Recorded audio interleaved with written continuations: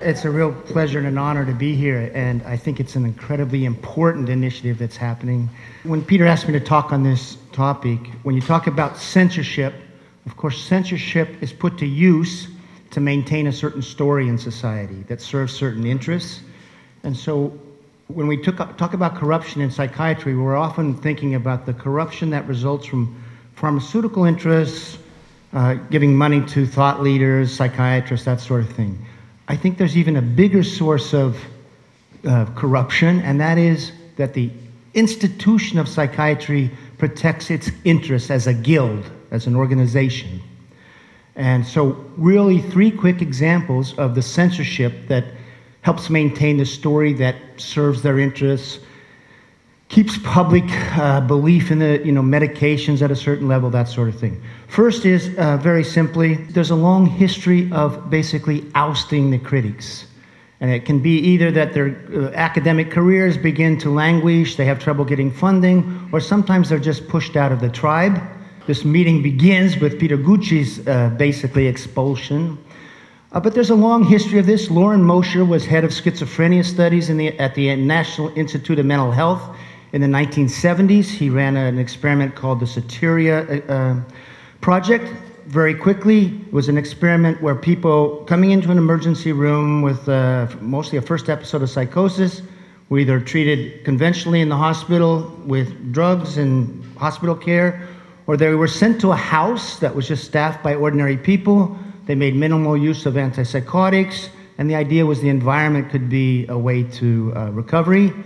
He began reporting his results. Results were at the end of 6 weeks. There was the same diminishment of psychotic symptoms, the target, in this group as in the hospital group.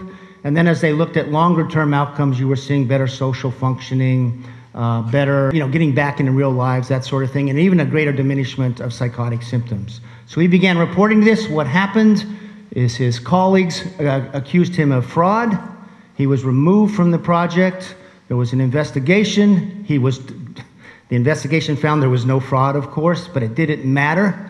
He was now labeled with that fraud. He was eventually pushed out as head of the schizophrenia studies at the NIMH. Now, this served as a big sort of alarm or warning bell in American psychiatry, because here was the top schizophrenia doctor in the country pushed out for running an experiment that challenged hospital care, regular use of antipsychotics, and by the way, he deprofessionalized it. By that I mean he was having ordinary people rather than professionals. So he gets pushed out, and there's a long history of this. Peter Bregan is going to talk about all the attacks on him when he became such a vocal critic. There was an attempt to take his license when he began talking publicly on TV about tardive dyskinesia, which is a type of brain disease caused by antipsychotics. Gretchen Lefevre-Watson was a psychologist who did something so simple. She just did a survey of the number of kids in, I think it was North Carolina, who were getting diagnosed with ADHD. And she reported that there was this very high level of diagnosis in a certain area. Anyway, there was an anonymous complaint to her university that she had committed fraud. Her computers were seized. There was like a 2-year investigation. She was cleared, but her academic career by this time was over. She left. David Healy, you probably all know about. He's an Irish psychiatrist who works in Wales, became very prominent in the world of psychiatry. He began criticizing antidepressants, noting some evidence that they increase the risk of suicidal behaviors. He gets a job at the University of Toronto. He delivers a sort of an introductory lecture while he's waiting for his visa. He raises questions in that lecture about antidepressants, their efficacy, that they can cause suicide. And by the time he goes back to Wales, the job offer has been rescinded. And it wasn't, if you really look at it, pharmaceutical companies gave a lot of money to the University of Toronto Psychiatric Department, and it was the University of Toronto that yanked his job offer away. And we all know about Peter Gucci. In a way, that it seems like the trigger was his work on the HPV vaccine story. My own opinion is he got into real hot water with the Cochrane collaboration when he began a wholesale criticism of psychiatry. And he wrote a paper called 10 Myths About Psychiatry that basically said this whole story, society is organizing itself around a story that is fraudulent. Now that's really an arrow to the heart of psychiatry, saying you've told us a false story. And I think his criticisms of psychiatry were a big reason he eventually got balanced. So that's one form of censorship. You just make it difficult to be a critic, and even if you stay in, you have trouble getting funding, that sort of thing. The second way of censorship is that the journals, the mainstream journals, the most high-impact journals, have editors that basically serve as gatekeepers. And you'll see through the peer review process that critical papers have a very difficult or impossible time of getting published in the mainstream journals. So what I did just for this thing is look at two topics that obviously are a public health concern and see where those papers were published. One topic is this: do antidepressants worsen long-term outcomes? Now, this is actually a thread in the profession that goes back to the 70s. People saying, wow, I use antidepressants, maybe they get better a little faster, but it seems like they're relapsing back into depression more frequently, okay? Are the drugs causing a chronification of the disorder? Now, given the use of antidepressants and the fact that so many people that go on them end up on them long term, this is obviously a big public health concern, right? Okay, that's one. The second thing that has come up, and this has bubbled up from, in essence, users' experiences, is a lot of people who've been on antidepressants for a longer time, they come off and they do not get their sexual function back. And it's called PSSD, post-SSRI sexual dysfunction. Now that's another really big public health concern. By the way, it seems particularly prevalent for people who are put on the antidepressants as teenagers. A huge, worry, you would think. Okay, these are on high-impact psychiatric journals, these are the top 5, okay? High impact meaning most often cited, that sort of thing. And so I just traced, first of all, the articles, the mainstream articles that you can find in the literature that talk about the evidence regarding do antidepressants worsen the long-term course of depression. Now you'll see that there's a guy named Giovanni Fava in Italy that really has been at the forefront of this discussion, and he started his own journal, Psychotherapy and Psychosomatics, in essence to make it a home for articles that did critique mainstream psychiatry. But look at where they all got published. Psychotherapy and Psychosomatics, CNS Drugs. There are a couple in journals, Clinical Psychiatry, Medical Hypotheses. By the way, this guy, Rifel Malik, used to work for Eli Lilly, the manufacturer of Zyprexa. You see this last one in 2018? This is a long-term prospective study. One of the authors is one of the leading mood disorder experts in the world. He's from Switzerland, and again, it wasn't published in one of the big 5. So in addition to not finding any of these articles in the big 5, I then went to the journals, searched their data. Some people are naming this condition tardive dysphoria. In other words, it's a dysphoric state that happens later on. So I went to the journals. I didn't find any articles published there. And then I looked to see, could I find any mention in these journals through a search function of tardive dysphoria or any concern about antidepressants worsening the long-term course of depression. I couldn't find a single mention. This is in 25 years. And you can see the problem. No, why would they not want to mention this? Because if you start talking about research showing that you may be causing an increased chronicity of depression, that's going to be a real problem for your product of antidepressants and the story you tell about a brain disease and the very effective drugs. It will threaten your whole story you're telling to the public. How about PSSD? This really started rising in internet forums in the early years of the 2000s after people had been on the SSRIs. It doesn't seem to happen with the tricyclics, but it's the SSRI antidepressants. Look at the journals where this has appeared.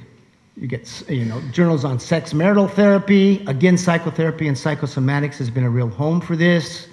You also have the International Journal of Risk and Safety Medicine. That is a place that you do see articles about harms from drugs, treatments, etc. Do you see any of the big 5?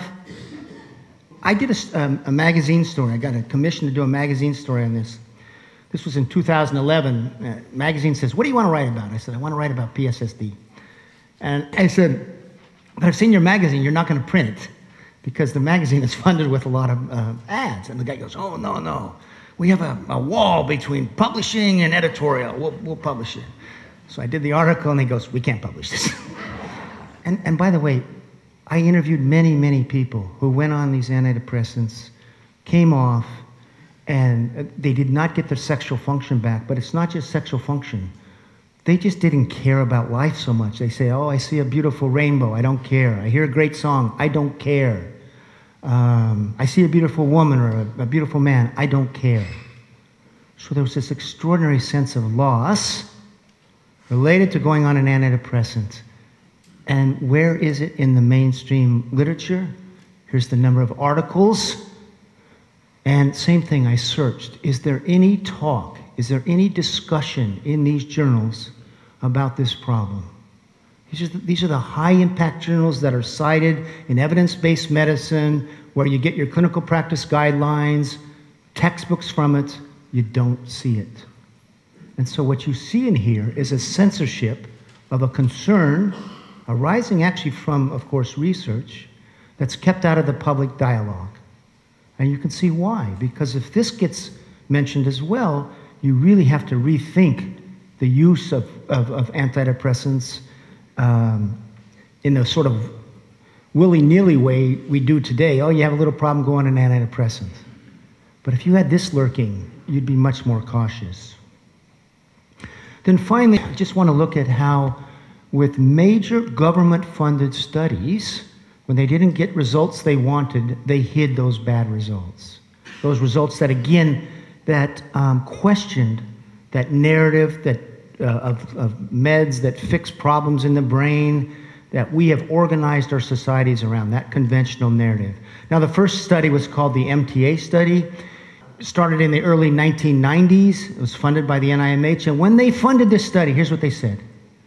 We've been giving kids stimulants now for 15 years, and we have no evidence that it provides any long-term benefit to the kids on any domain of functioning. Academic achievement, delinquency rates, anything. And the NIMH said, this is the first good clinical study of ADHD and long-term outcomes, okay? This is going to guide our thinking. So, and the way it had these arms, you were either randomized to drug prescribed by an expert in ADHD, drug prescribed by someone in the community, behavioral therapy, or behavioral therapy plus drug. So there was no placebo control because they said that would be unethical. Anyway, at the end of 14 months, you can see carefully crafted medication management, meaning the group of experts. That group had lower ADHD symptoms, and there was a sign those kids were doing better in reading. And now this is the conclusion. Since ADHD is now regarded by most experts as a chronic disorder, ongoing treatment often seems necessary. This becomes the evidence, you're going to see, cited for keeping kids on stimulants, all right? Now this study continues. Now as it continues, it's really a naturalistic study. People are free to go off drugs or on drugs, and they're just going to be measuring what is happening to those who stay on drugs or go on drugs long-term versus those who do not. Now, in the abstract at 3 months, it says, hey, listen, this benefit we saw at 14 weeks has disappeared. 14 months. That's what it says in the abstract. It's disappeared. They're no longer better. Now, if you read the study really carefully, you find that at the end of 3 years, being on medication was a significant marker, not of beneficial outcome, but of deterioration. In other words, the kids on meds are doing worse as we go out further in time. It's in there, but it's buried. It's not in the abstract. It's not in the conclusion. You've got to read this study really carefully. There's one line. 6 years, no significant differences between the medicated use and the unmedicated use. What do you do? What do you see if you read it real carefully and look at a data table? Medication use was associated with worse hyperactivity, impulsivity, and oppositional defiant disorder symptoms, and with greater overall functional impairment. So there's this abstract that people read, and then there's it's there, but you got to read it real closely, and it's the abstract so often that guide thinking. And what do you hear today? If you're a parent, your kid gets diagnosed with ADHD, do you want your kid on these drugs long term? The American Academy of Child and Adolescent Psychiatry says we have evidence it provides a long-term benefit. And what do they cite? The 14-month results. They don't cite the 3-year results. They don't cite the 6-year results. So what you see here is a selective sort of presentation of evidence and hiding the bad data. Okay, next one, the TAD study. These are all government funded, so these are not funded by the pharmaceutical companies, although the investigators usually have been consultants to the pharmaceutical companies. The TAD study is the treatment of adolescent depression study. Now, as you probably all remember, when the antidepressants were tested in adolescents, they mostly were not effective, even over the short term. And there was a increased risk of suicidal ideation, suicidal events. The FDA put a black box warning label on the antidepressant and said, it looks like it doubles the risk of suicidal events. Then we get this study. And what they said is, you see, they're randomized to placebo, to CBT, or Prozac plus CBT, okay? So you get placebo, drug, CBT, and drug plus CBT. And you look here. Those randomized to placebo, you see 9 suicidal attempts. Those randomized to fluoxetine or fluoxetine plus CBT, 9 events. So they say there is no evidence of medication-induced behavioral activation as a precursor to a suicidal event. The idea was that the drugs could activate kids and they would cause a suicidal event. What are the real results? It was a Swedish psychiatrist who actually pointed this out. He sent an email to me. If you read the study really carefully, what happened was this. After 12 weeks, many of the people randomized to placebo or CBT alone were asked to go on drug, okay? And what you really see is, if this is suicidal events by drug exposure. So if you were randomized to placebo, and then you were put on drug and had a suicidal attempt, this is my chart. What we were seeing with the suicidal events were coming in people randomized to placebo or CBT, but then were switched to drug, and it only happened after they were switched to drug. So if you do this by drug exposure, you see that 17 of 18 suicide attempts were on kids on drug. That's very different than no evidence of that the drug can cause this activation of a suicidal event. Now, what's amazing on this Swedish guy pointed this out to me, Goran Holberg. It's actually in there. There's a chart that shows when the people in the placebo group had a suicidal event, and if they were exposed to drug, they colored it in. So all you had to do was count the colored circles. But if they were honest, they would say 17 of 18 suicidal events were in fact on people on drug, rather than say there was no evidence of any problem. Now, I know mothers who've lost children to suicide because Prozac was given a clean bill of health and not causing suicide related to this. Finally, the NIMH conducted the largest and longest antidepressant study ever. It was called the STAR-D study. If you go back, they said, this is going to guide our thinking about antidepressants and how effective they are. Because they said those industry-funded trials are not conducted in a representative sample of real-world patients. They have all sorts of exclusion criteria. This was going to show what happens to patients in real-world clinical care. They'd come into the study, they would be given a drug. If the first drug didn't work, they'd go through a second round of treatment that might be drug plus psychotherapy. And if that didn't work, they'd get a third try, and then they would get a fourth try, okay? And the idea was, we keep trying, we'll find something that works. And you'll see this. Given the dearth of controlled data, results should have substantial public health and scientific significance since they are obtained in representative participant group settings using clinical management tools that can easily be applied in daily practice. This is going to govern our thinking. Here's what was announced. Remission rate 67%. NIMH put out a press release. Over the course of all 4 levels, almost 70% of those who didn't withdraw from the study became symptom-free. And now the New Yorker, which is a magazine that does fact-checking, said there was a 67% effectiveness rate, and this became the story. Yeah, maybe the first antidepressant worked, but you can change it, and eventually you'll find one that works. Now, what's the real data? A guy named Ed Pickett got, through a Freedom of Information request, he managed to get the protocol, and he began to look at all the ways they deviated from the protocol.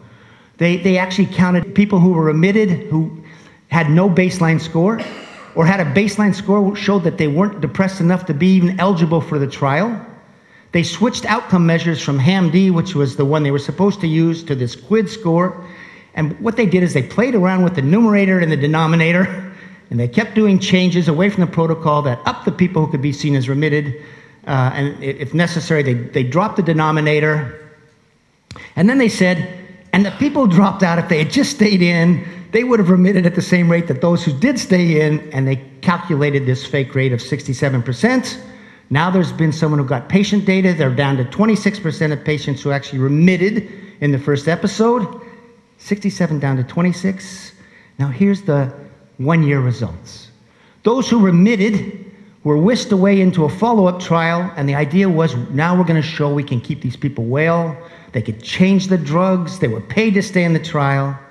Out of 4,041 patients who entered the trial, at the end, only 108 were still well and in the trial. That's a stay well rate of 3%. Now, this data, by the way, there is a table, and when they report the one-year results, that if you could make sense of the table, shows this result. I could not make sense of the table. I did not know anyone who could make sense of the table. Ed Piggott finally did, and then he went to the lead investigator and he said, is it possible that your table is saying that only 108 out of 4,000 were well at the end of 1 year? The investigator was a guy named Maurizio Fava, who was Giovanni Fava's brother. And Maurizio Fava said, it's always good when someone else gets a look at your data. Yes, I don't dispute that.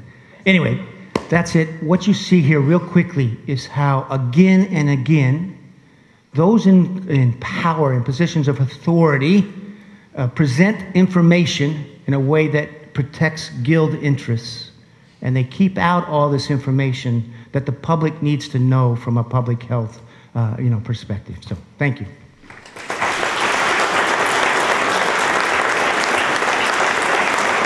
Thank you, Bob. Bob, you mentioned that there are problems with trials that aren't published, and then when they are published, they go through this peer review process, and there's these sort of glaring missteps. Do you think, I'd like to hear your comments on, whether you think it's problems with the peer review process, or is it the editors of journals that want to avoid controversial topics? Yeah, I think it's both.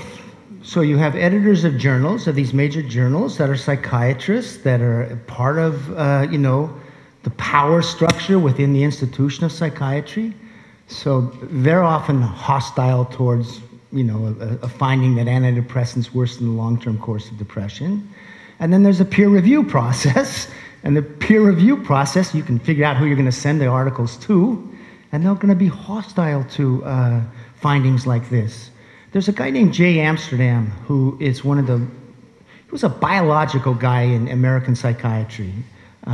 Going back to the 1980s, he eventually became a whistleblower. But he also has data from a long-term study showing that actually there's an increased chronicity, increased relapses associated with exposure to antidepressants. He's having an impossible time right now to get this published. So yeah, I think that the peer review process, rather than being a process that filters out the good from the bad, is done in a way that protects the interests of that guild that actually runs those journals.